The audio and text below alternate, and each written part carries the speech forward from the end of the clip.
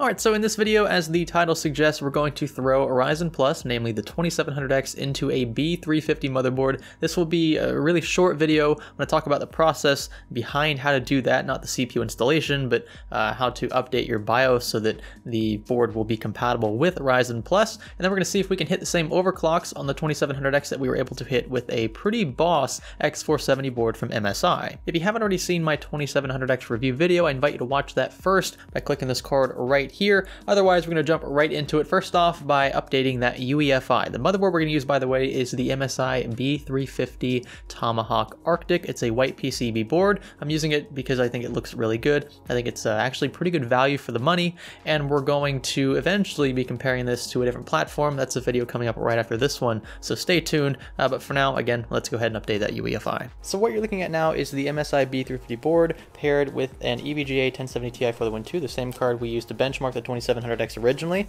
but the CPU in there this time is the 1700X. This is a Summit Ridge CPU, and this is very important because unless you buy the motherboard brand new like today, and even then you might not get the most up-to-date BIOS, you're going to need that up-to-date BIOS in order to boot initially into the new Ryzen Plus CPUs. Out of sheer curiosity, before filming this part of the video, I actually tested the 2700X just straight up in here, raw dogging it without the UEFI update, and all I got was a black screen. So everything looks functional. It's not going to give you any error code or anything like that, but you're not going to get an official post until the UEFI is updated. So just FYI. So the first thing you'll want to do, navigate to your motherboard vendor's website. In my case, it will be MSI. Just type in the full name of your motherboard, and then you can navigate from there to the service tab.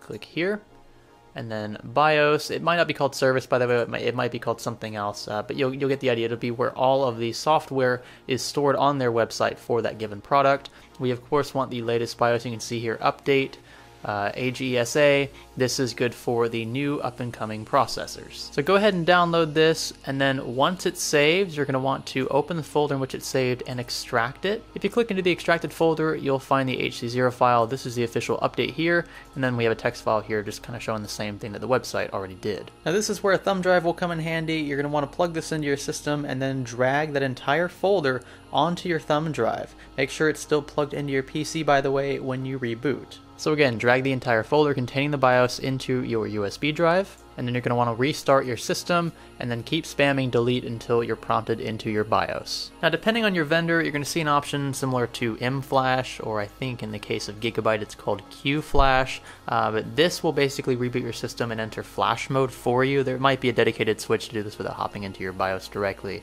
but you want to click on this. It'll say something flash, and then your system will reset and then boot, and try to look for that BIOS. Alright, so you can see you're pretty straightforward. You can see this is our USB drive with the BIOS loaded onto it, and just according to the date here, we know this one, a good old 420.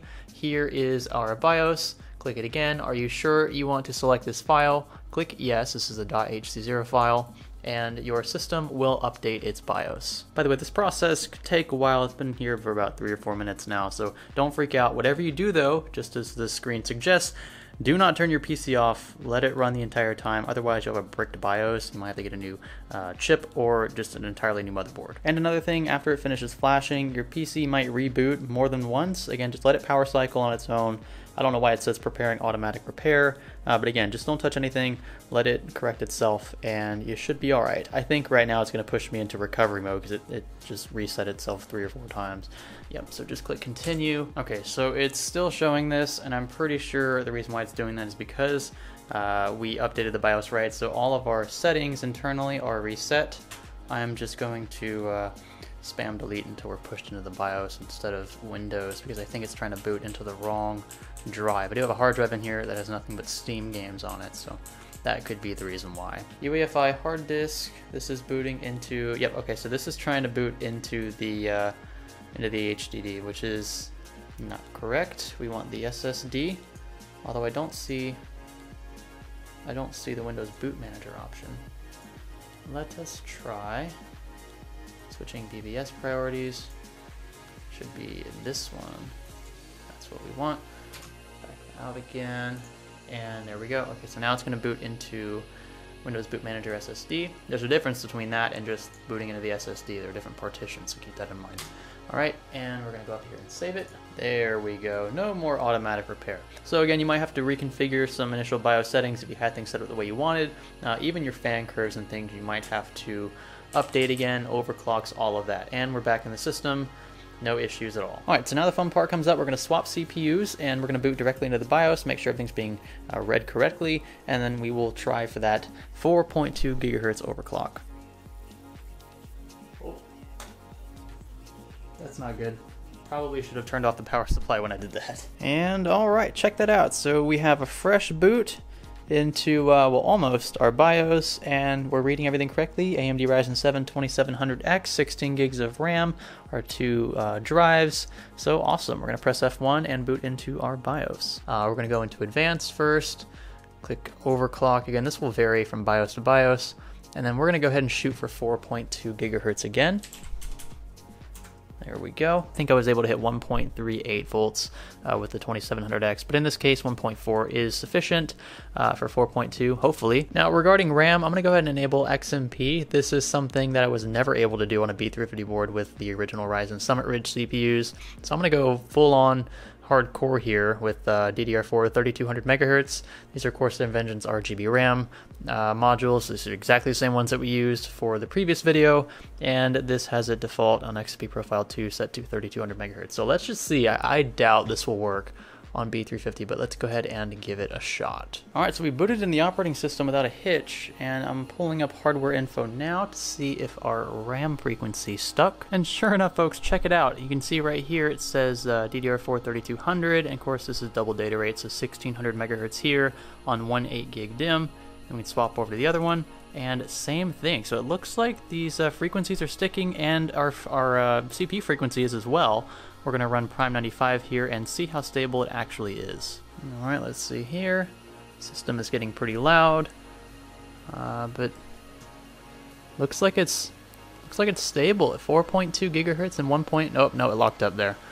Okay, so yeah, system's frozen. Let's go ahead and power cycle. I'm gonna probably bump the voltage up to like 1.425, which is about as high as I'm comfortable with long term.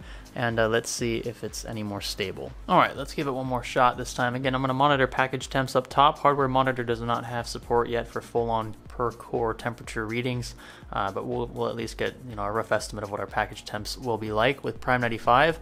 Something else to stress, this is like an absolute worst case torture test, so even if it doesn't pass this per se, it could still be quote unquote stable, with most workloads.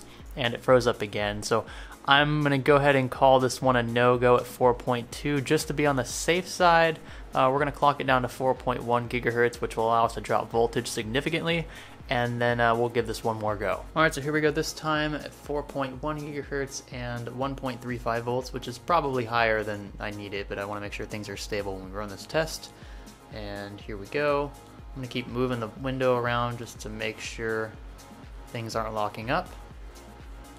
And if it can pass 30 seconds of Prime 95, like I'd call that pretty darn stable. Things are looking great. Package temps are approaching 80C, which is on the upper limit for sure. This is a 360mm AIO from Deepcool here, not the highest TDP or the strongest pump, but things are looking pretty stable. Temperatures aren't too high. So I'm gonna go ahead and call this one here. It's still not locking up.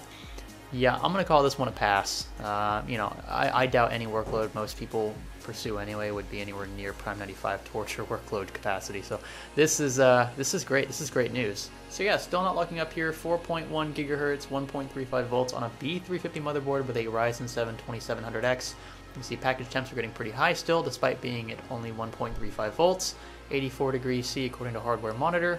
But the system is not locking up, and that's really good news. So if you have a B350 board, or maybe you just want to buy a cheaper board and not want to go all out with the X470 stuff, then you can certainly do that as long as it comes with the most up-to-date BIOS supporting Pinnacle Ridge, and you should be good to go. So there you have it, folks. A few things you should take away from this video. Yes, you can run Ryzen Plus on a B350 board. I don't think that was news to anybody, but what I was more or less concerned about was how stable things would be if I could reach the same overclock as I could on an X470 board.